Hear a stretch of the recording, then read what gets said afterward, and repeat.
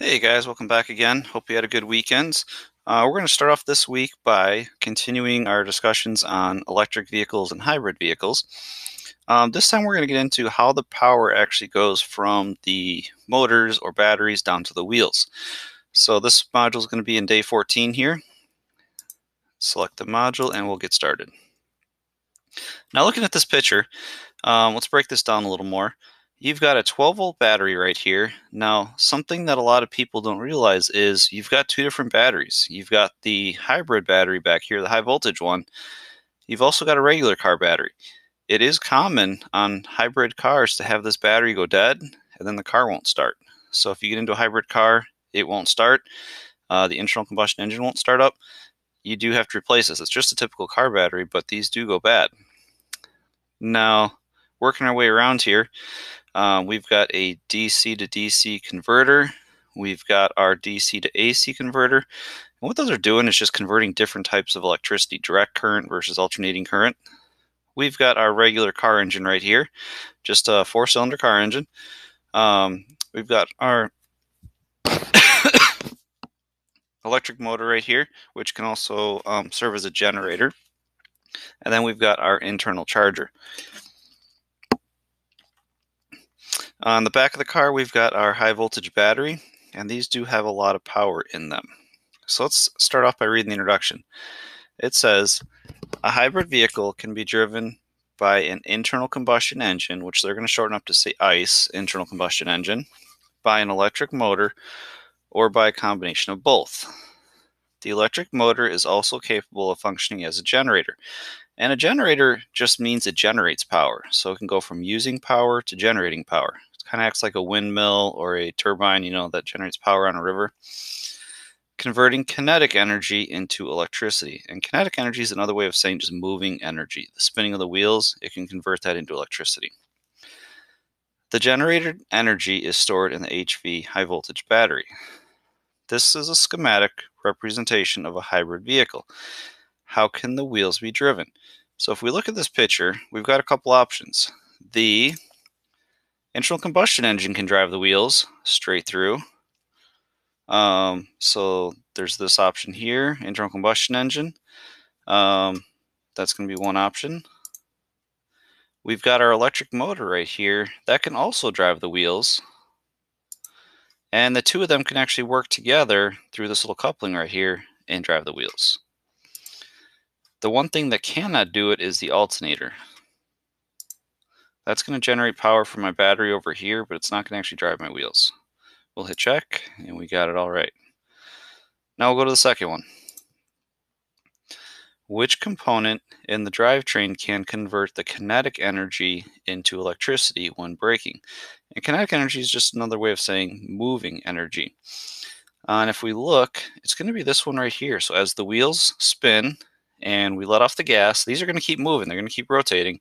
We can actually send the power backwards and use this electric motor to turn into a generator to send power back to the battery. We're going to talk about that more in a minute here. So it is going to be the electric motor generator, this part right there. We'll go to the third one. What happens to the generated electricity?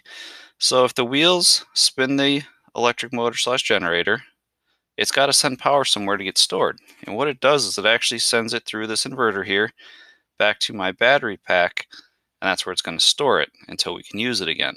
So it's going to get stored in the HV battery pack. And now we're going to go to the second one at the top. So what we're going to start seeing now is the different ways it can send power to the wheels or generate electricity and send it back to the battery pack. So it says in the simulation here, now you are going to study how a hybrid vehicle operates in different situations. By selecting different settings, you'll be able to simulate how the system will respond.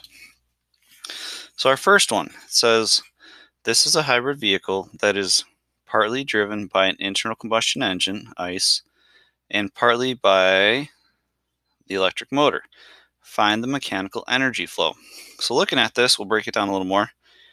We've got our our internal combustion engine right here. We've got our electric motor that can drive the wheels, and we got that battery pack back here. So our power flow starts with our gas engine, and then it continues through the electric motor. And you notice how the red line gets bigger? The electric motor is actually adding more power to give us more of a boost to our wheels. So you got to click on this side. You also got to click on this side. So gas engine starts the power flow. Electric motor gives it a little boost and sends more power down to our wheels. Now we'll go to the second one. Find the electrical energy flow.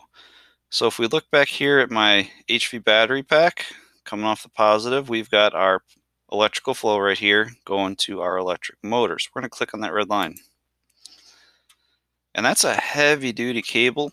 They typically are always orange, so that you know it's a high voltage cable, so you don't accidentally cut the wrong wire and have bad things happen. So now we'll go to number 3. Look at the electrical energy flow between the electric motor and the HV battery. Assess these statements. The energy flow from the generator to the HV battery. So in this case, we actually do see that. It's going from my electric motor or the generator, and now it's being sent backwards to the battery. So that's true. The power at the wheels is greater because the electric motor assists the internal combustion engine. In this case, that is not true. What's happening is my gas engine is sending power, and some of it is being stolen away to recharge my batteries. So it's actually going to be false. The HV battery is being charged. That's true. We see the green line sending power to my battery. And the electric motor works like a generator. And that is true. That's what's happening right now. Is this electric motor is creating electricity to send it back to the battery pack to recharge it. So it's a little tricky right there. Now we'll go to the fourth one. So what's going to happen in these is we're going to start moving these around and changing with different scenarios to see how the power flow is affected. So it says you are now going to study a hybrid vehicle's operation in different situations. By selecting different settings, you'll be able to simulate how the system will respond. And in this case, it says this is a simulation of a hybrid vehicle. Make the correct settings based on the following operating condition. Hybrid vehicle under a normal load with a fully charged battery. So we've got normal load right here, and we're going to change this one to a charged battery. So that's what it says right there. What provides the drive in this situation? So this car driving along, it's getting power, the wheels are being turned, but what we'll notice is it's not coming from the gas engine.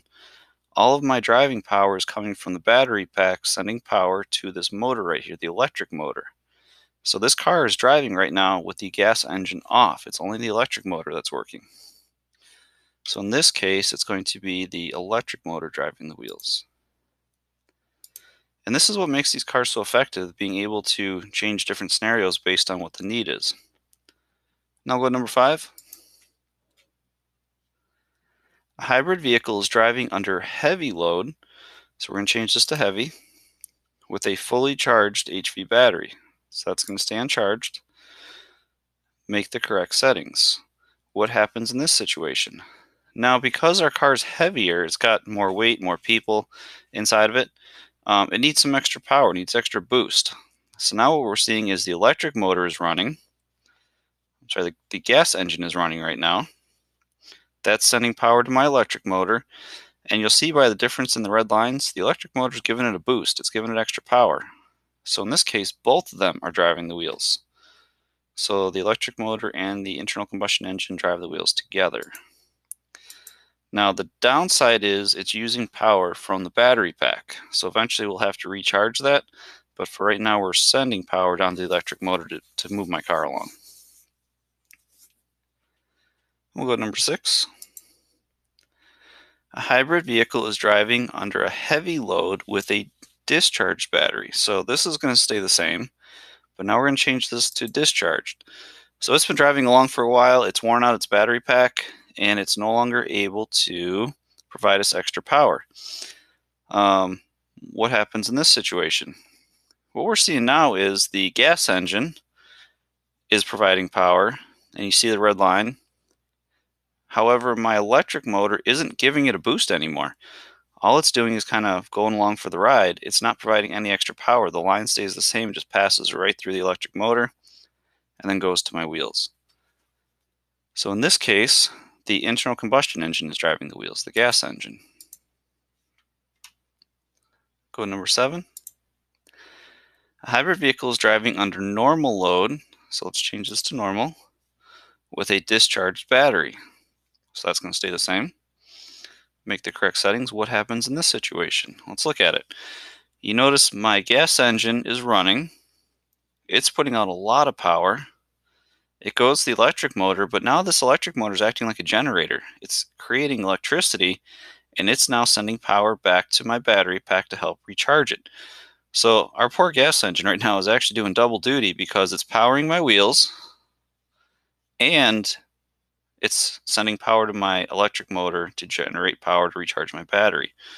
So this is the situation we want to actually avoid, because now we're using a lot of extra gas to recharge battery and drive the wheels. So in this case, the internal combustion engine drives the vehicle. The electric motor operates as a generator to create power. So that's going to be the middle one. And we'll go to number 8. A hybrid vehicle is driving under extremely heavy load. So we'll change this to extremely heavy load with a discharged battery. So this is going to stay the same. We made our settings. What happens this time? So we got power coming out of our gas engine, going to our electric motor, but you'll notice this time it stopped charging my battery. Because it needs so much power to drive the wheels because the car's so heavy, it's not going to charge the battery anymore. It's going to ignore that it's there, and it's going to send all of its power straight through to the wheels. So now you're back to just having a regular car that doesn't act like a hybrid or electric car. So in this case, the internal combustion engine is driving the wheels. Go to number 9. A hybrid vehicle is driving under an extremely heavy load, so that stays the same, with a fully charged battery. So we'll change that to charged. Make the correct settings. What happens this time? Now if we look at this, our gas engine is running, it's creating power, sending it through to the electric motor. But now that my battery is fully charged back here, it's now able to send electricity to my electric motor, and the electric motor gives it an extra boost, gives it extra power, and now we can send extra power to the wheels besides just the gas engine. So the two of these are now going to work together to create extra power. So you don't have to use as much gas because the electricity is going to help it out. So in this case, they're working together. So electric motor and gas engine drive the wheels together. Number 10. A hybrid vehicle is decelerating or slowing down. So let's change to decelerate with a discharged HV battery. So we'll change this to discharged. Make the correct settings. And what happens this time? Now what we're seeing is my wheels are turning, but they're acting like a brake, and they're actually sending the whole system, making it work in reverse. So power goes through to my electric motor, and it now is forced to turn like a wind turbine, and it can actually create electricity and send electricity back to my battery pack and start charging it again. You'll also notice the gas engine, it is not running, it's off, so it's saving gas. And this is what makes hybrid and electric cars so incredibly kind of amazing and powerful, is they can create their own electricity every time you let off the gas. So if you've heard the term hypermiling, or like the Priuses, they got a little display on the dash. Every time you let off the gas, it forces the wheels to turn, just the momentum of the car going down the road. And now it works in reverse and creates power to charge my battery. This is one of the reasons the brakes on electric and hybrid vehicles last so long. It is common for them to go 100,000 miles before the brakes need to get serviced, because they use this resistance to spin the electric motor to charge the battery. So the brake pads actually don't have to work as much. So getting back to the question here, in this situation, what's happening? The vehicle slows down using engine braking. Well, it's actually the electric motor working as a generator to slow the car down. So this is now creating power to send back to the battery pack. Number 11. A hybrid vehicle is decelerating with a fully charged battery. So decelerating, change that to charged. What happens in this situation? In this case, the battery is not going to be charged because it's already fully charged. We don't have to send it any more power. So now the car is just going to slow down using regular brakes, and it's not going to recharge the battery pack. A hybrid vehicle comes to a stop with a discharged battery. So let's change this to stop, and we're going to change this to discharge. What happens in this situation? We notice the gas engine stays running, and the reason it stays running is it sends a little bit of power through to the electric motor. It's acting like a generator, and it's generating power to send it to the battery pack to recharge the battery pack. So while the car is stopped, no power needs to be sent to the wheels, but it's going to stay running to start the recharge process to get that battery pack charged up as quick as it can. So the gas engine stays running to recharge our battery. And number 13, a hybrid vehicle comes to a stop with a fully charged battery. So it comes to a stop with a charged battery. What happens this time? What you're going to notice is everything turned off. Everything went away. Gas engine stops running. Electric motor's not acting as a generator to recharge the battery. Everything stops. And this is what makes electric and hybrid cars so efficient, is they can turn off every time you come to a stop. So you're not wasting any gas. You're not wasting any electricity. So in this case, the internal combustion engine is not running. And if you're in a lot of stop and go traffic, that's where this becomes really powerful, because it can turn off every time you're stopped and not waste the gas that it would normally waste just sitting there idling along. All right, we've hit the last bullet point here, so we are all done with this module. If you guys have any questions, reach out to us and we'll help get you answers. Otherwise, hope you have a wonderful week.